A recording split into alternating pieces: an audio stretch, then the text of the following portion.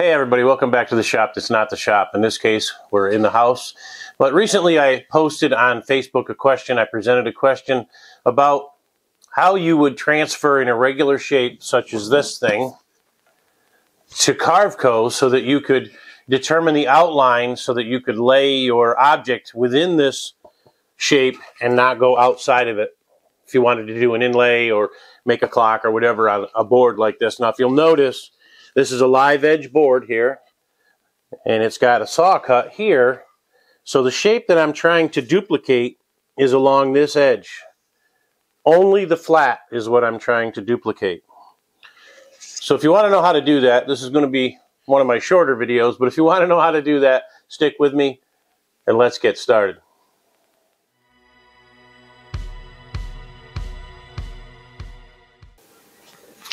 Okay, so the first thing you need to do is create grid lines. And this is an old school art trick that I learned back in high school in my art classes to change, or not to change, to duplicate an object or a drawing. And very basic, but what we're going to do is use a little old school and we're going to take it into the modern school with Carveco.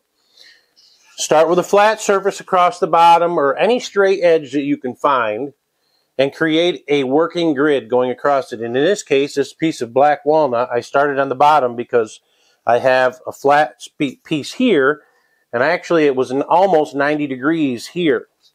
Created a 1-inch grid from the bottom, so there's a line every 1 inch going up through, and you can make that tighter if you'd like, but in this case, 1 inch was plenty. So 1 inch all the way to the top, divide the bottom in half, and draw a vertical line. Now, it's an eyeball. It doesn't have to be perfect, but I went from the center of the point to what I perceived to be the center of the bottom down here. Drew a straight line across that. The reason for the tape is because I didn't want to take the Sharpie marker to the board if I'm going to carve on it. Also, it makes it easier for y'all to see this in the video.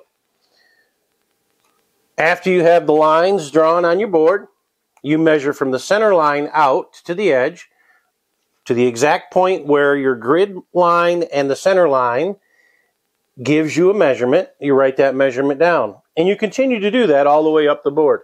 Then you go to the other side and you do the same thing, measuring from the center to the point that you are copying the edge.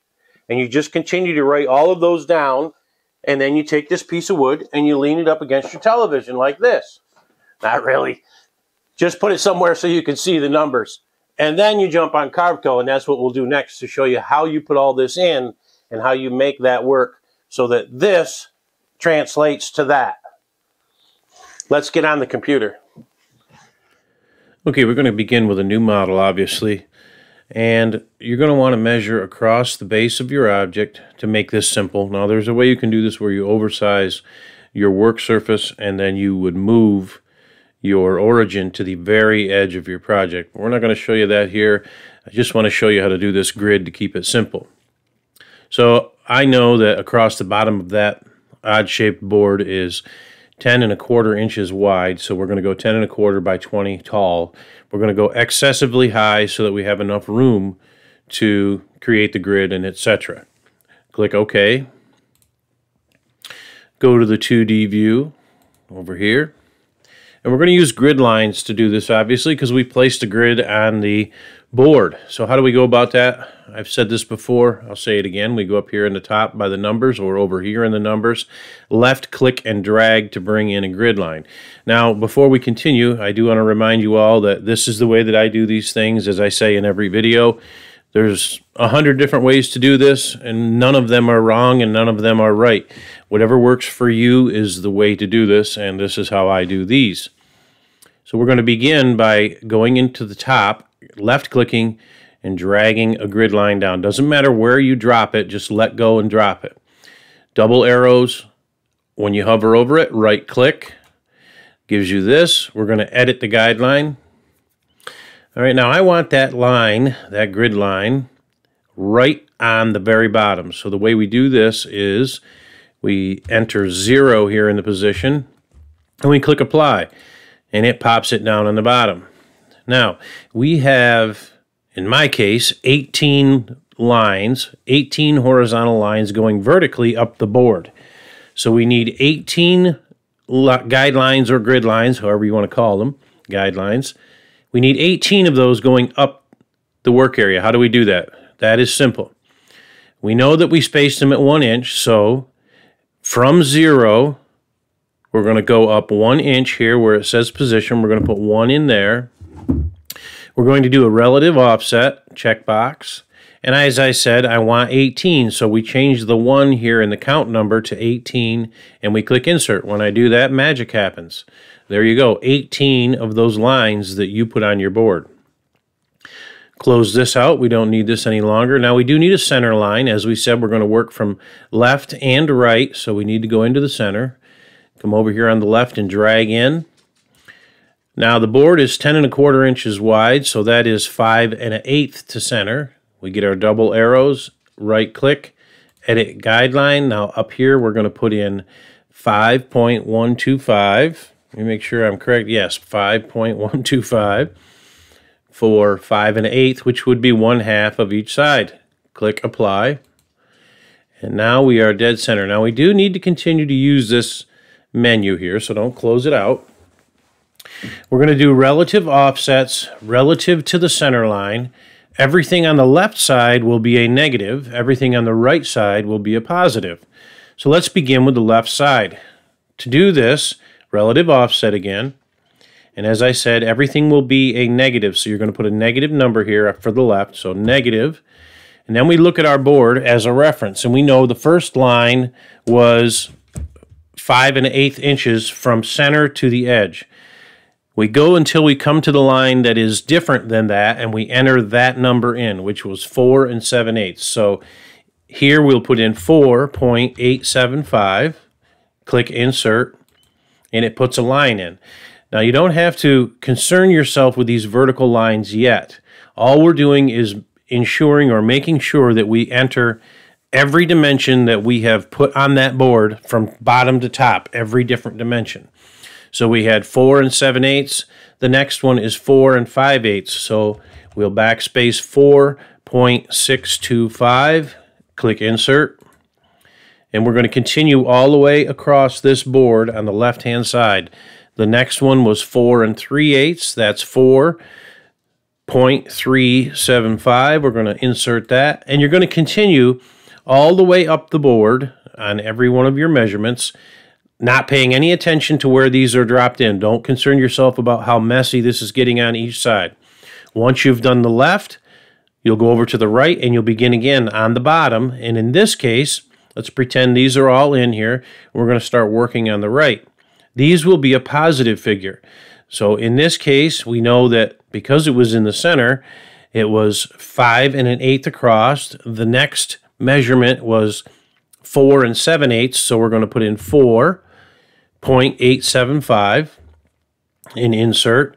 Now some of these numbers on the left are going to match the numbers on the right. That doesn't matter. What matters is eventually there's going to be a dimension that comes in or goes out, and it's going to change. But let's get all of these numbers in here first. We started at 4 7/8. The next one was 4 3/4. So that'll be 4.75 and click Insert. Remembering each time you enter a number into the position line, you have to insert it or it will not be there. The next line up was 4 1/2, so we all know that's 4.5. Click Insert. And I'm going to fast forward through putting the rest of these numbers in. I'm going to fast forward putting in the rest of these guidelines so that we can jump ahead to show you what the next step is.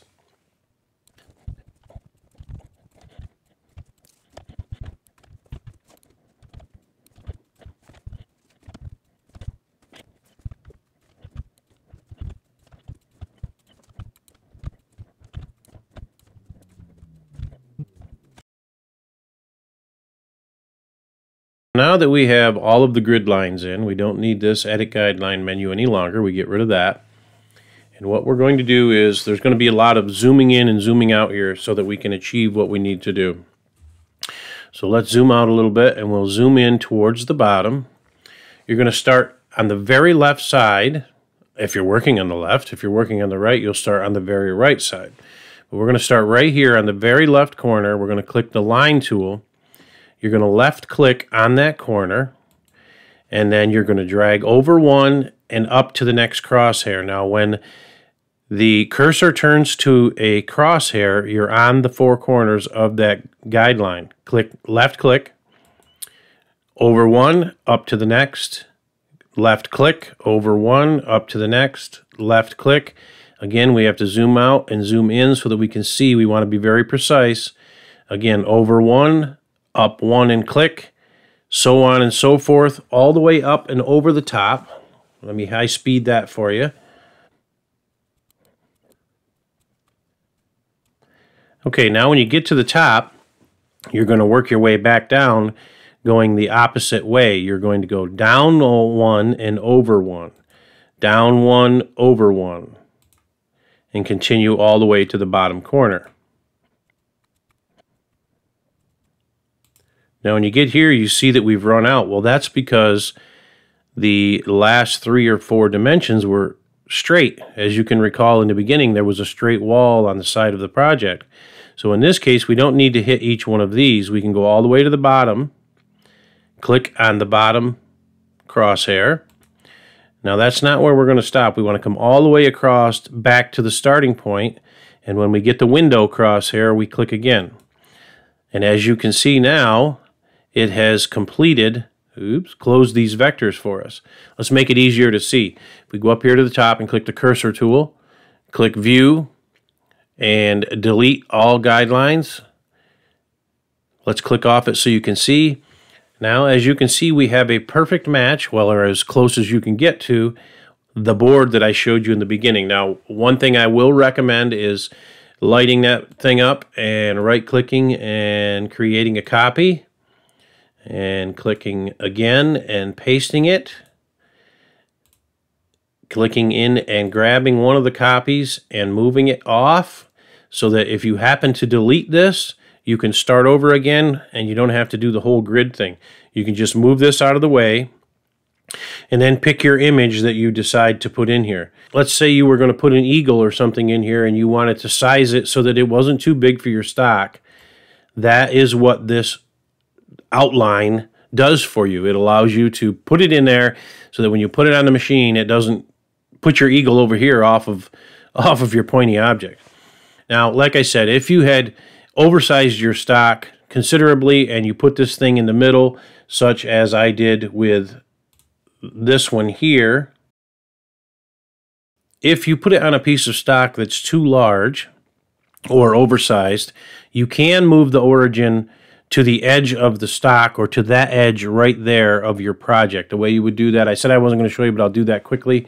You would go to Model, you would go Set Position, and then you would choose the position with the cursor, and you would put the cursor right dead on the corner and click OK, and it will move your origin to right there so that you can use the corner of your actual stock as your origin when you go to carve. All right, there you have it. How to use an old school trick in a new modern software. Remember to keep your thinking cap on when you're doing these things. It makes it much easier. I hope you got something out of the video. I hope you enjoyed it. I hope you learned something. As always, give us a like, share, and subscribe if you haven't done so already. And we'll catch you on the next one.